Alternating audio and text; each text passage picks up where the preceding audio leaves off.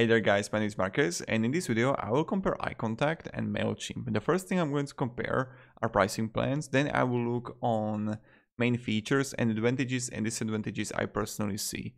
I'm not paid by iContact or Mailchimp to say one is better comparing to the other, that you should use that or that. I'm just going to give you my honest perspective. So let's go first with the pricing plans. Now you have the base plans and pro plans, and you can see the difference right here. That landing page creation is in pro, drag and drop, most things are in pro version, of course, and you can see right here that if you want to go specific automations, you should go with the pro. And right now, so they don't offer free account, only free trial. So this is first disadvantage of iContact. On Mailchimp, you would have up to 2,000 contacts completely for free. So that's really great, because if you want to test things out, and let's say that you're gonna have 5,000 subscribers. If you're gonna have 5,000 subscribers in Mailchimp, you would pay $80 in the standard version. That's the version I recommend personally, only because you're gonna have like everything there. And you can also check essentials if you want to, and you're gonna save $20, but it's like really up to you.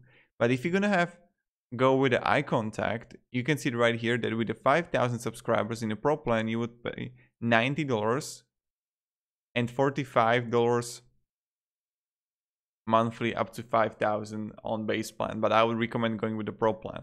And it's not happening a lot that a company in different email marketing service or different email marketing software is much more expensive comparing to Mailchimp. It's unusual, honestly, but it is what it is. So both of these plans are really expensive, I'll be damn honest. And why is that? Only because comparing to Sendinblue, Mailchimp, Mailjet, and others, they are just expensive. So based on pricing, I don't recommend any of these to use. Only because I would go with the Mailchimp or Sendinblue. To go further on dashboard and how it feels like. So iContact is simple. You click on email. Now you create a new message. You can also schedule it. You choose a template. They got plenty of templates that you can use, like, I don't know, this one here. Start editing, and voila, you simply add a text here and video, and can really play around it as much as you want, right?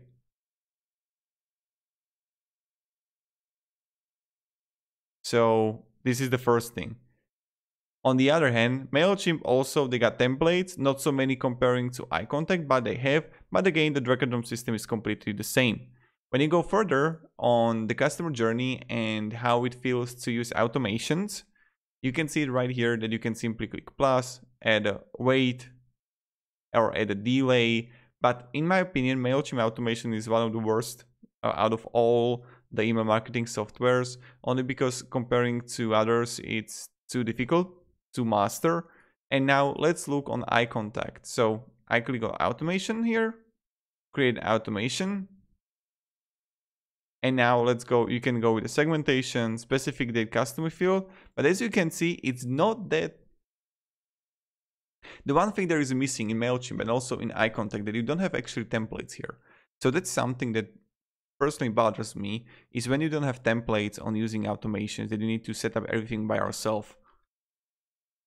So yeah, subscriber event, let's see, choose the audience, now click plus, timing as soon as possible, add condition to everyone, okay, and action.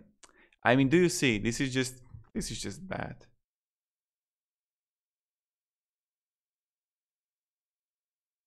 Let me show you Sendinblue. Let me show you Sendinblue, guys, and how it should look like, okay? The automation. I'm just going to give you the truth. Watch this. You need to watch this. When you go here to automation in Sendinblue, create a workflow. First thing that you see, beautiful, that you can choose a template for engagement, traffic, revenue, right? Amazing. Welcome message, or yeah, let's go with the welcome message. On the right side, you can see clearly, okay, contact added to list, wait for 2 days, send email. You can also create by your own or create by this. Now it's going to directly create your own template workflow, template automation, but this is just bad. This whole structure of in iContact is just bad. And it's going to take a while because you actually need to set up the whole automation. But then when it finishes, it will be beautiful. So I just personally wouldn't prefer using iContact or Mailchimp at all. Don't use them. And when we go here to even reviews, what other people think about it, you're going to see it by yourself. And plenty of people are saying that they are not satisfied with the Mailchimp.